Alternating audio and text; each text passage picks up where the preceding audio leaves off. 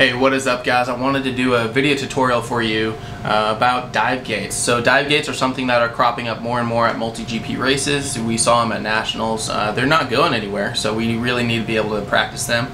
And I'm going to go over a few techniques and tricks that I used when I was first getting used to dive gates, as well as some common mistakes that I see some pilots do and what to avoid as well. So I'm going to hop in Velocidrone here. I'm on the Oasis January 2020 track. If you want to fly this track along with me, you can. You just go download it, search for Pilot Danimal in Velocidrone Track Editor, and you'll find it.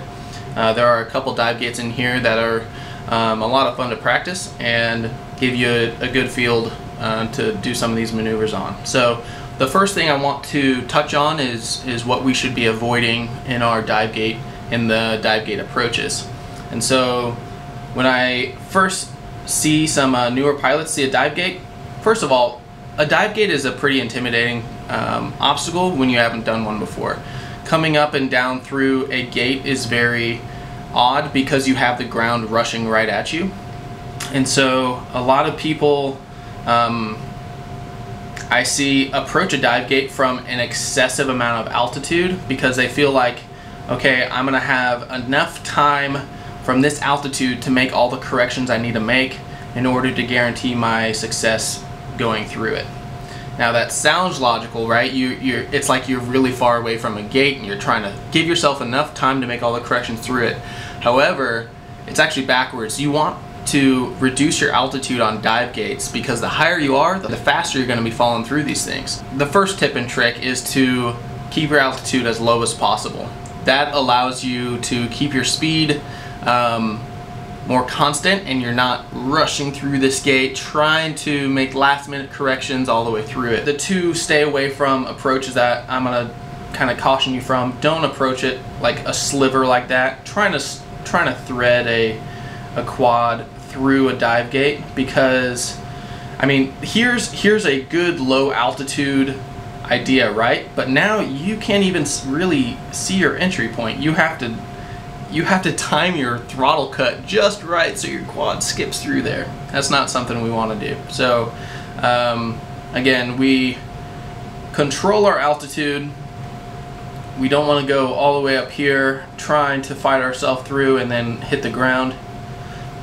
And then we don't want to stay so low but also so far away from the gate that we lose our entry point there. You can see I'm bouncing off the gate. So a couple of techniques I'm going to touch on first. The first one is orbiting the dive gate. So actually doing a spiral around the dive gate. If you've never done a dive gate before, just getting yourself used to climbing up to the opening, spinning around it, and then just dropping your throttle into it.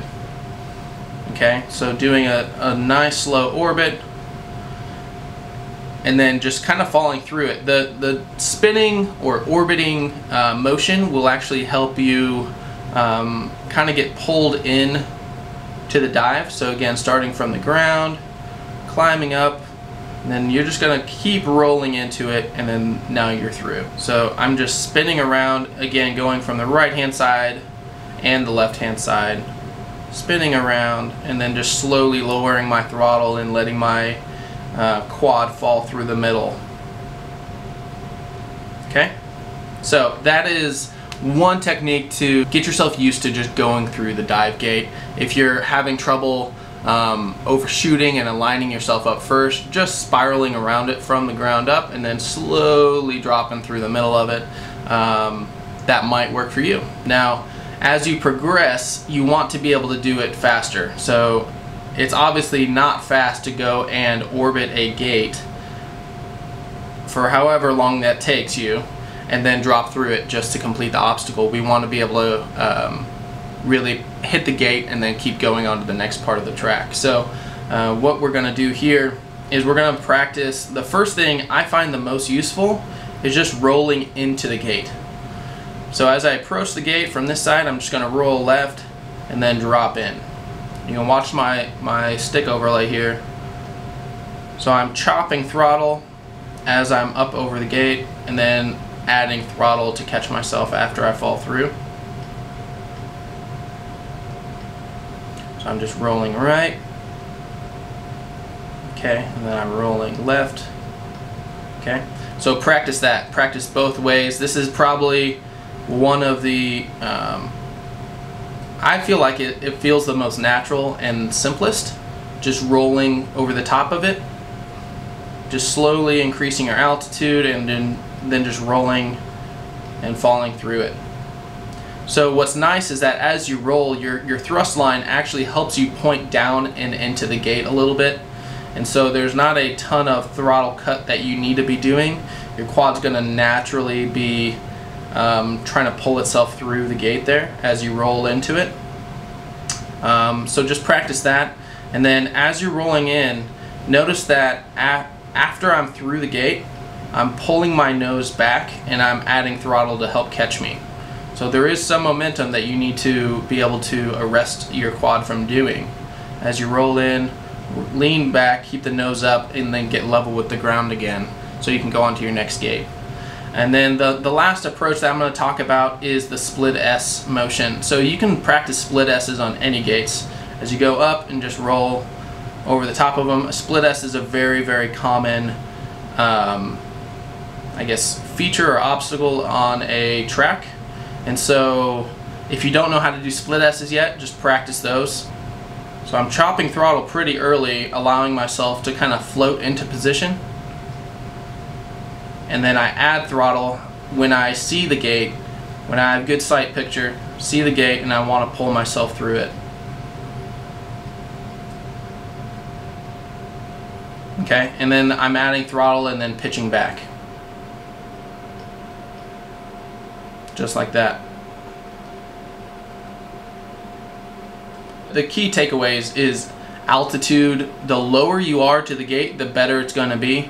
You don't want to give yourself all this speed and momentum trying to dive from here and then crash into the ground. That is, I see it all the time. You just don't want to do that. So the other thing is the different entry methods. You can do a toilet bowl method when you're very first starting to learn, getting comfortable climbing, and then falling your quad through the middle of that gate.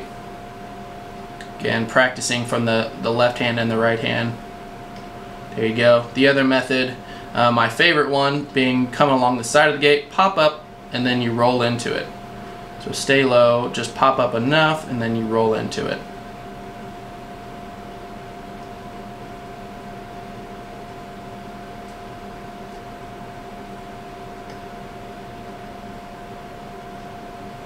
Okay, and then the last method is the split S or over the top method, where you kind of chop your throttle early on, float yourself over the gate, then add throttle and lean back to pull yourself through the rest of it.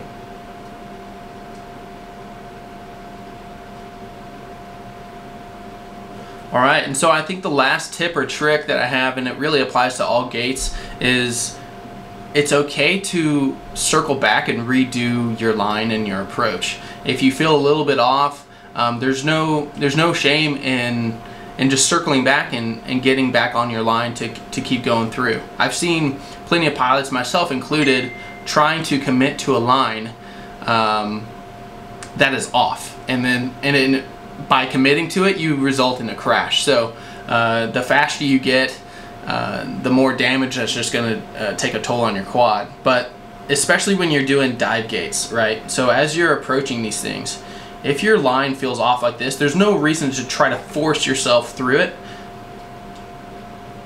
So just take a moment, circle around it or something like that, and then drop through. If you come up and you overshoot it, there's no reason to try to force yourself back into it. Right? Just take another stab at the approach and then keep going along with your race. Anyways, that's just kind of the little parting thought I had. And it does save your quads a lot of the time if you're just willing just to be like circle back and then re-go. People do it all the time. It's good to do it. Saves your quad, gets yourself mentally kind of reset to be like, okay, I'm back on it. I'm no longer fighting this off line or trajectory the whole rest of the time. So either way, hopefully this video was useful. I had a lot of fun making it. And take care. God bless, guys.